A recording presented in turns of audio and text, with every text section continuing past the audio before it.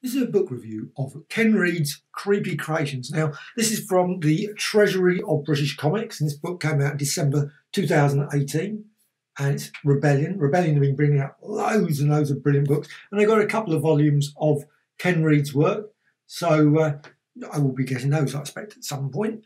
To be honest, I actually thought I was getting one of the other ones. I ordered the wrong one. However, I actually enjoyed this. Once I got it and looked at it, I thought, you know what, it still wasn't bad, but it wasn't the one I was intending to order. I don't know why I ordered the wrong one. I do that quite often. I think, oops. And then when I get it, I think, However, welcome to the Creep Show at the back. You've got obviously a lovely raspberry there, blowing, which is, of course, perfectly thing. I'm not certain how many raspberries actually blow, but however, it's obviously pretty good. Now, these were mentions things like whoopee. Well, predominantly this is in the wanted posters and worldwide weirdies being created for whoopee. But this is Shiver and Shake. It wasn't a magazine, a comic that I bought that often. Now, the comic came out in 1973 to 74, but I'm not certain what the whole year is, but that's when the material from this in this book is from 1973 to 1974. And of course, the paper quality is much better than the original. So you've got the I'm just going to show a few examples, but don't want to show too many because, of course, it's good to get. You can see what sort of thing you're getting. You're not getting comic strips. So if you come into this expecting a comic strip, you're not going to get a comic strip.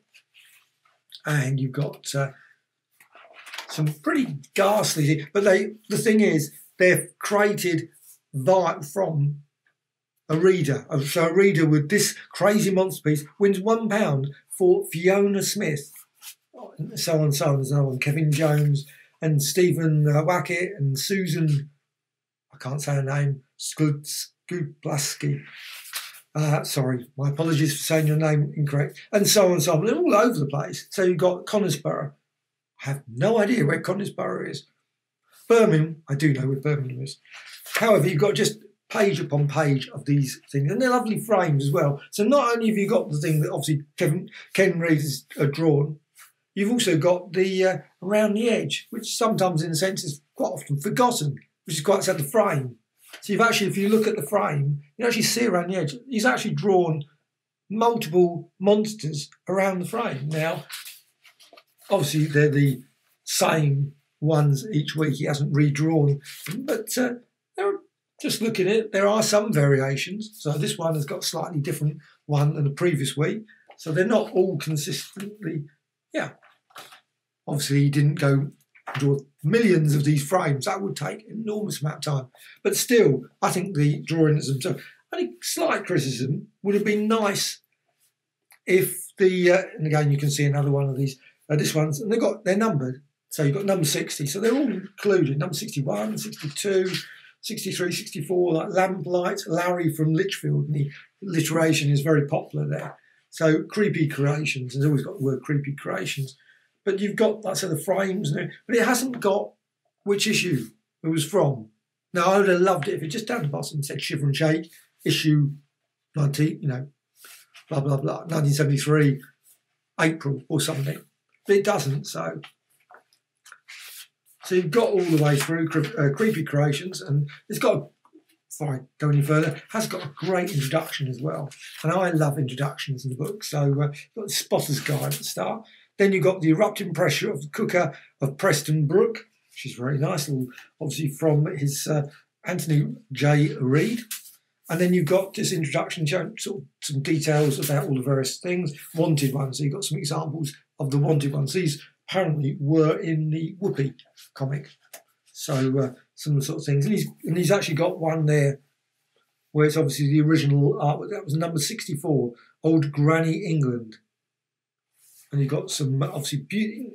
To be honest, looking at those, I mean, I'm not saying that the colour ones look bad, but actually I would have loved to have seen this book all if they had been black and white, because that is so much nicer in black and white, that crispness. But maybe they just haven't got that. Probably, I'm certain that's obviously using the original illustration. Maybe, I hope that all these original illustrations are still available, because that would be lovely to see a volume of beautiful artwork. I mean, when you see the comic books, they're great. They're great, and obviously that's what people remember, because the garish colours, the blues, the greens, that sort of thing. But I really lovely inked work as well. So that would have been brilliant. Some bonus material at the back would have been 5 or 10 pages of those inked pages, would have been amazing. However, let's go all the way through to the back. And it's got, in a sense, quote, bonus material, because obviously it has a little bit more Creepy Creation calendars. Lovely one from 1975, all the way through to December. That's lovely. All the things you don't want for Christmas. Homework book. Well, actually, I probably would have liked that one. However, chocolates you don't like. Definitely, that's true. There's lots of chocolates, toffees especially, that I do not like. So, mini monsters, and then you've got mini monsters again. Again, it doesn't say which issues they come from, which is slightly disappointing, but horoscope, you've got horoscope. You've got some more drawings by and of course, really, really good illustrations again. That's why. And then it's got an advert for what's coming soon, and obviously already out, because it's 2019. This is the Sweeney Toddler one I will be buying. Sweeney Toddler one there. And I actually thoroughly enjoyed Sweeney Toddler when it was out. But it's very similar to, of course, to many, many other of these sort of things.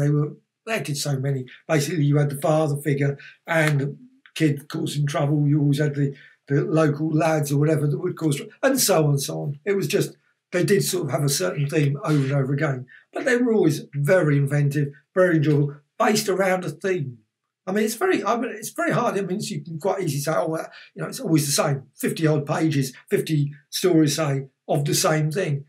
But you've got to get that sort of ability to do the twists of the formula endlessly, make some variations.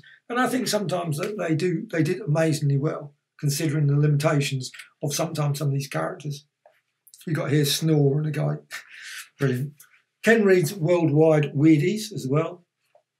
That was the one I was actually intending to buy. From the pages of Whoopi and Shiver and Shake.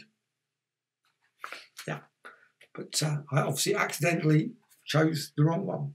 But still, no criticism at all, because actually it turned out to be a very, very enjoyable volume, and I thoroughly enjoyed it. I think it's just great, absolutely. I love poster books. I've got quite a lot of poster books. The only disappointments, like I say, is a few minor things like that, and also maybe it would have just been better if it had been, because poster books, you just want to be really large. Posters are great, and I think some of these would be superb. I just hope the original artwork is still available and accessible and could be, used for something like a bigger volume. Wow, really good though. Superb, yet another brilliant book from Rebellion, and I say hopefully they'll bring out many, many, many more of those.